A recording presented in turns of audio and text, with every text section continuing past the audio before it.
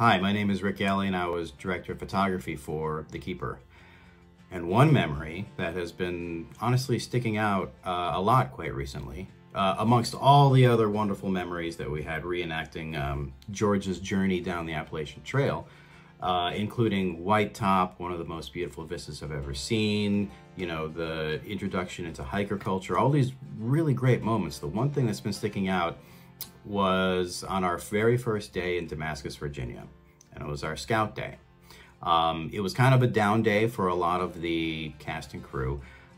We had just finished our main block of shooting, and a small group of us got ahead of things and went out and worked on scheduling for our Virginia block. That is where one of our fearless leaders, Stephen Lafferty, decided to have us all convene at the Damascus Trail Center and meet a gentleman by the name of Lone Wolf. That was his trail name. Also a Marine vet. And Lone Wolf showed us in the middle of this trail center this gigantic 3D map. We're probably talking about 4 foot by 8 foot giant map island in the middle of this trail center, and we surrounded it.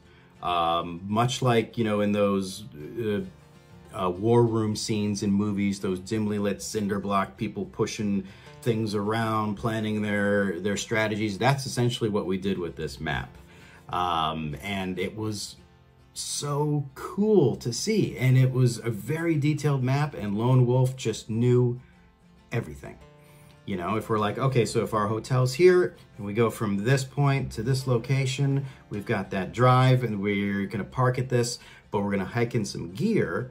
Okay, Lone Wolf, how far is it between the parking lot and where we're gonna be shooting? He's like, 1.3 miles.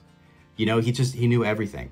And we surrounded this map and we planned out our entire week of shooting, and it was something unlike I had ever seen before. I really almost wish every movie, not even just independent movies, but every movie had a giant war room 3D map that you could just plan everything out on.